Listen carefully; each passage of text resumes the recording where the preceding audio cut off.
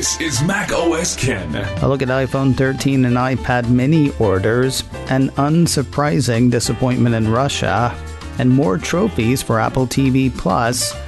It is Monday, the 20th of September, 2021. I'm Ken Ray, and this is news from Mac OS Ken, brought to you by yours truly and sponsored by the Nebbia by Moen Spa Shower. Save 10% on Nebbia products by using code MacOSCan at nebbia.com/MacOSCan. This show is also sponsored by Headspace, meditation made simple. It's simple because of the app. It goes where you do and is filled with meditations for focus, for mindfulness, even for better sleep. Mindfulness and meditation have become more important for me with the Headspace app. Initially, I was using the SOS meditations. Those are like quick hits to deal with high-intensity moments. From there, I moved to the basics courses, 3 of those meant to give you tools you can use for a lifetime meditation practice. And it was somewhere in there that it clicked. I started being more present for meals and activities, not wolfing down food while doom scrolling, paying attention to what I was eating and doing and where I was, not just at mealtime, but all times of the day. No, everything is not perfect now, but things feel better. You deserve to feel happier, and Headspace is meditation made simple. Go to headspace.com/MacOSCan. That's headspace.com/MacOSCan for a free 1-month trial with access to Headspace's full library of meditations for every situation. This is the best deal offered. Right now, head to headspace.com/MacOSCan today. Apple employees are not required to get vaccinated, but they will be required to shove more things up their nose if they don't. Engadget says folks who work for Apple in stores or offices who have not been vaccinated against COVID-19 will have to be tested more often than employees who have been vaccinated. Google, Facebook, and a number of other tech companies are requiring vaccination before returning to work at work. At this point, Apple has not put in place such a requirement, and Engadget says the increased testing policy is the latest effort by Apple to push its employees to get inoculated against the coronavirus, which, seems possible, though it could also be that the company is trying to slow the spread of the virus by testing the people most likely to spread it. The company has confirmed the increased testing for unvaccinated employees to the site Protocol. Otherwise, Apple does not seem to have offered comment on the move. Right, let's get to the iPhone. Friday was iPhone pre-order day. 5, 6, 7, 8 a.m. West Coast to East, Apple opened pre-orders for the iPhone 13s, Mini, all the way through Pro Max. Seems to have gone well for most, though some people queued up with one of Apple's payment methods hit on a bit of trouble. Mac Rumors ran a report Friday saying some would-be buyers experienced issues when attempting to complete their purchase with an Apple Card or Apple Pay. Twitter was apparently littered with screenshots of errors with messages like, "There was a problem with the card details you entered," or "Something went wrong." What went wrong? Something. Apple has not said, though it did acknowledge the issue in its system status page. For 4 hours and 36 minutes, starting at 5, 6, 7, 8, the Cupertino company said some Apple Card customers were not able to make iPhone upgrade program purchases. Please try your purchase again. Worth noting, the only place I've seen say that there was a problem with Apple Pay in general versus Apple Card specifically is that Mac Rumors piece. Other stories I've read and Apple's system status page only mention Apple Card. When you're trying to pre-order a hot ticket item, 4.5 hours is a while to wait, especially when you've got no clue how long a fix will take. Sensibly, a lot of people had already tried their purchase again, switching to a different payment method. Neat that they would be able to get their phones, though they assume that that would mean missing out on the 3% daily cash offered through Apple Card. Turns out they won't. A piece from Apple Insider says Apple and its banking partner Goldman Sachs will honor Apple Card's cashback incentive for customers who used a different card to bypass the iPhone upgrade program situation. The report goes on to say those impacted by the issue will be sent an email containing details on how to obtain the benefit that can run close to $55 for iPhone upgrade program payments on a 1TB iPhone 13 Pro Max. While not yet confirmed, Apple Card holders might have to change their credit card on file with Citizen Bank, the financial institution handling loans for the iPhone upgrade program. If you were wondering how widespread these issues were, you get to keep right on wondering. Though Apple has acknowledged the issue, it has not said how many people were affected. Glancing at a Slack channel I'm in for another podcast, a few people there had the Apple Card issue. Each switched to a different payment method, and each is getting their iPhone on Friday. One other person in that Slack channel had no issue going through the pre-order process using their Apple Card bright and early Friday morning.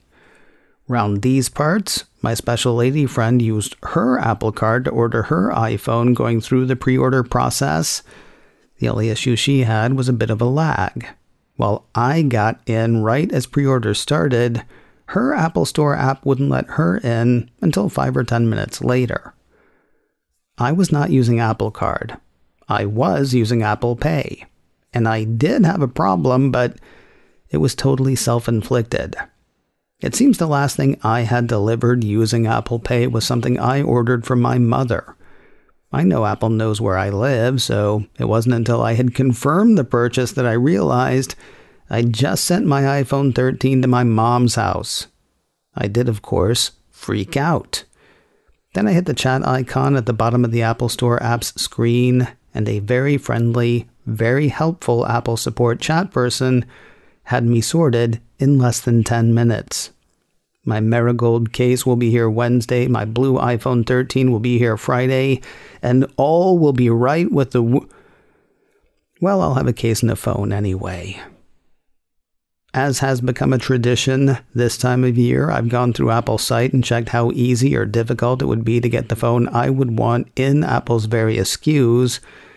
As of Sunday night, a carrier-unlocked iPhone 13 Pro Blue 128GB shows delivery between the 19th of October and the 26th of October. The same was true for an iPhone 13 Pro Max with the same specs. One big difference there, I could opt to pick up a pre-ordered iPhone 13 Pro Max with those specifications at my local Apple Store this Friday, the 24th of September. On the iPhone 13 Mini, going blue, 128GB, carrier unlocked, yielded a delivery between the 8th of October and the 13th. That one I could also pre-order and pick up this Friday at my local Apple Store. Finally, looking at a blue unlocked 128GB iPhone 13 shows delivery between the 5th of October and the 7th. And once again, that phone's available to pre-order and pick up at my local Apple Store this Friday, the 24th of September. That said, a friend in LA was saying Friday that he couldn't find Friday pickup at any Apple Store in the City of Angels, so they're not all gone, but they're not all over the place either. Poke around, see what you find, and feel free to share. info@macosken.com or call 716-780-4080. When your iPhone is delivered without the usual plastic wrap, don't freak out. iLounge says Apple's done with that, leaving off the plastic as part of its ongoing pursuit to leave the planet better than it found it. According to iLounge, Apple says the removal of plastic wrap can save 600 metric tons from appearing in landfills. iLounge says the company is committed to remove the plastic wrap from all of its packaging by 2025. I will confess I got so caught up in new iPhone day, I kind of forgot that Apple put a couple of new iPads on pre-order last week as well. One of those is in really short supply. iMore ran a piece Sunday saying that the wait for an iPad mini has already slipped to as late as early November. When they posted their piece Sunday evening, iMore said the new iPad mini in space gray with the 64GB and Wi-Fi only configuration, for example, is already pushed out to delivery dates between the 19th of October and the 2nd of November. Poking my head in the store, the same was true for a 256GB iPad mini, Wi-Fi only, in purple, and Starlight, and space gray. I could still get a pink one delivered this Friday, though, so, look for the iPad mini you want and see. Maybe you want one that nobody else does. Apple also put the new entry-level iPad on pre-order last week. A quick check on those shows them as readily available for delivery or pickup this Friday, the 24th of September. More options internationally for AppleCare Plus. I told you last week that Apple had expanded the version of AppleCare Plus for loss and theft to Australia and the UK. Now a piece from Mac Rumors has Renewable AppleCare Plus coverage arriving in France, Italy, and Spain for Apple Watch, iPad, and iPhone. Folks with those devices in covered countries who paid the lump sum for a set period for AppleCare Plus coverage can now extend the coverage by paying a monthly fee, according to the report. In addition to the new three, countries eligible for the monthly extensions include Australia, Canada, Germany, Japan, the UK, and the US. The piece points out that that's only for the phone, the tablet, and the wearable. Currently, renewable coverage for the Mac is only available in the States. If you're looking forward to AirPods Pro or AirPods Max getting Find My support, take comfort in having something to look forward to for longer. While such support had been expected with today's scheduled release of iOS 15, a change over the weekend makes that seem unlikely. Mac Rumors ran a report Sunday evening saying such support is probably weeks away. According to the piece, Apple recently updated its iOS 15 features page to indicate that Find My network support for AirPods Pro and AirPods Max has been delayed until later this fall, implying that the feature will not be available with the initial release of iOS 15. The feature joins a list of upcoming functions that, for the time being, remain upcoming. Mac Rumors says several other iOS 15 features will not be available until later this year, such as SharePlay, legacy contacts, the ability to add a driver's license or state ID to the Wallet app, and more. More news in a moment, but first I am very happy to welcome a new sponsor to this show, the Nebbia by Moen Spa Shower. This is Nebbia's most advanced shower yet, with twice the coverage and half the water usage of standard shower heads. Despite using 45% less water, its spray is 81% more powerful than the competition. I'll be telling you some of the Nebbia story this week, but let me tell you a story from my house. There's a kid that lives here, and she can be particular. I wasn't sure what she would think of the change. After her first shower with Nebbia, she said the water was so warm and so everywhere, she wanted to give it a hug. Yes, it is that good. The Nebbia by Moen shower starts at just $199, and there is a special deal for macOS Ken listeners. The first 100 people to use the code macOS Ken at Nebbia.com/macOS Ken will get 10% off all Nebbia products. Nebbia deals like this don't happen often, so now is an excellent time to check them out. Nebbia, that's Nebbia.com/macOS Ken to see what they have to offer. The first 100 people to use the code macOS Ken at checkout will save 10% on all Nebbia products. Again, that's Nebbia.com/macOS Ken. and use that code MacOSCAN to save 10%. Apple has made some moves in Russia that many will find disappointing, though none should find surprising.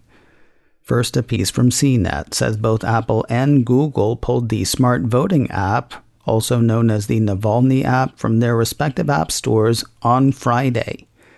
According to the report, that app was designed to consolidate the opposition vote in each of Russia's 225 electoral districts, according to the New York Times. It reportedly let people enter their address and would then offer up candidates to vote for. The idea behind the protest vote was to get politicians not approved by the Kremlin into parliament, whether or not people agreed with an individual candidate's views. Sort of amazing that it took the Silicon Valley giants as long as it did to nix the app. Authorities started calling for its removal in the middle of August. Still, Friday was a timely day for opposition to the opposition. Russian elections were set to run from last Friday, the day of the app's removal, through Sunday.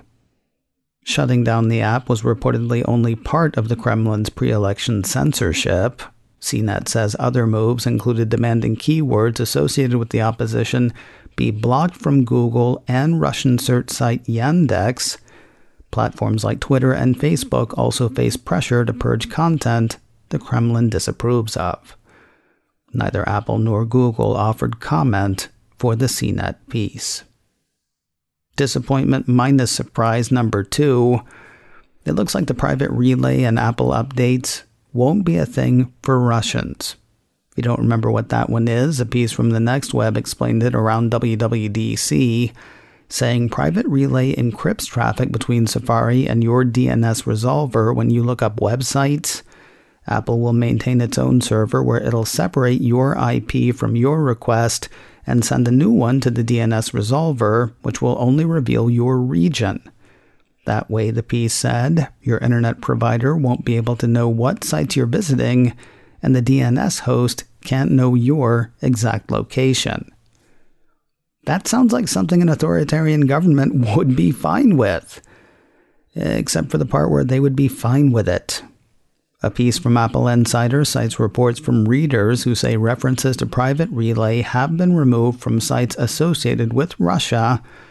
Previously, the report says Apple had revealed that the privacy feature would not be available in Belarus, China, Colombia, Egypt, Kazakhstan, Saudi Arabia, South Africa, Turkmenistan, Uganda, and the Philippines because of local regulations. The greatest science fiction work of all time is finally coming to the screen. So says the press release for Dune. Well, you'd be forgiven for thinking so, but Apple TV Plus can probably also make that claim for Foundation. And they have. The Mac Observer brought a new post to my attention over the weekend. The Cupertino streamer has posted a first look at its TV adaptation of the Isaac Asimov epic on YouTube. Based on Asimov's award-winning novels, the blurb for the show says Foundation chronicles a band of exiles on their monumental journey to save humanity and rebuild civilization amid the fall of the Galactic Empire. Jared Harris and Lee Pace lead the cast. The show premieres this Friday, the 24th of September, on Apple TV+. In the meantime, you can catch the first look on YouTube. And finally today, a phrase we may not hear for a while. Congratulations once again to the Apple TV Plus hit Ted Lasso.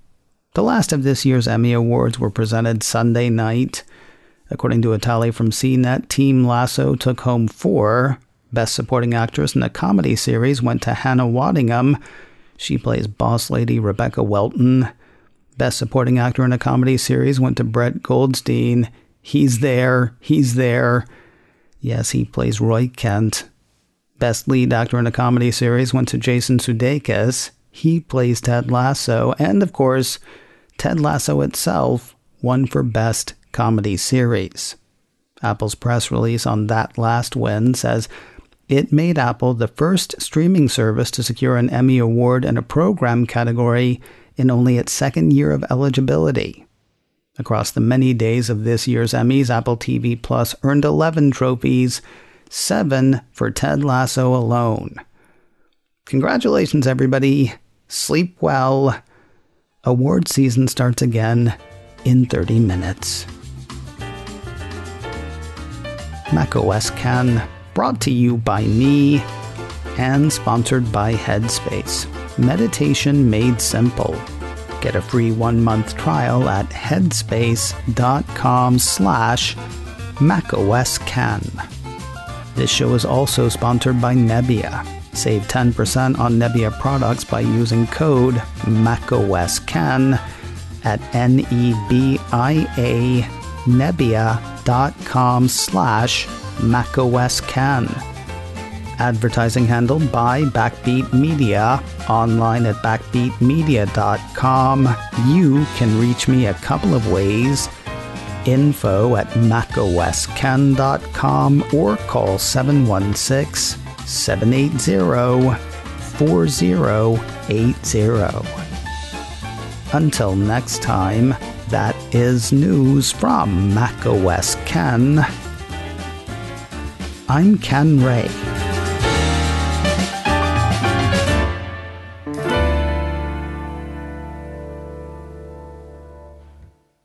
Ciao.